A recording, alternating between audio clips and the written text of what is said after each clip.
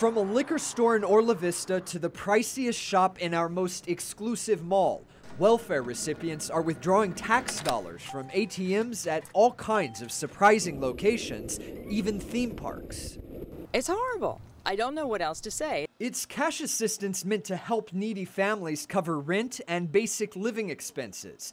But unlike food stamps, there are no restrictions on what recipients can buy, and no one in state government is keeping track. Why am I working? Why am I not getting one of those cards? In studying 30 months of EBT card withdrawals, we uncovered almost 700 at stores with either beer or liquor in the name.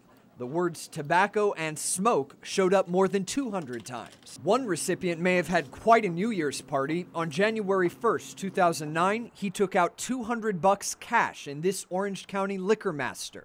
But we found it's not just alcohol and cigarettes. In early February, there was a $400 ATM withdrawal inside this Neiman Marcus store at the Mall of Millennia. 3 weeks later, an $80 withdrawal at the same store, where one pair of designer shoes may cost $1,000.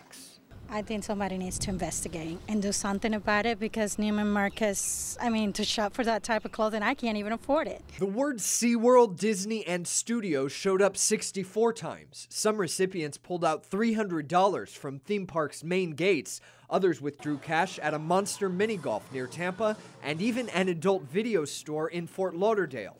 DCF says it doesn't have the resources to monitor every transaction, and the agency couldn't stop this kind of spending anyway.